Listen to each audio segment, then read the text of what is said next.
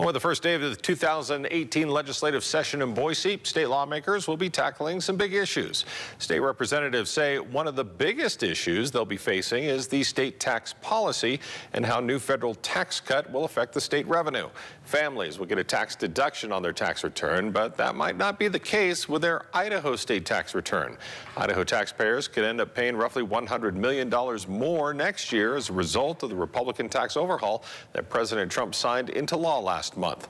The chairman of the Idaho State Tax Commission estimates Idaho could see a boost of more than $97 million in tax collections if the state chooses to fully conform to the new federal tax code changes. Somebody's paying for that. So we think that that's going to be something that we're immediately going to be addressing to try to not put that tax burden on the state taxpayers when they're filing their state taxes. Something's got to give. We don't want to pass that on and say that we're going to have a tax increase to families in Idaho. The $100 million estimate could fluctuate as lawmakers begin to address tax policies during the legislative session.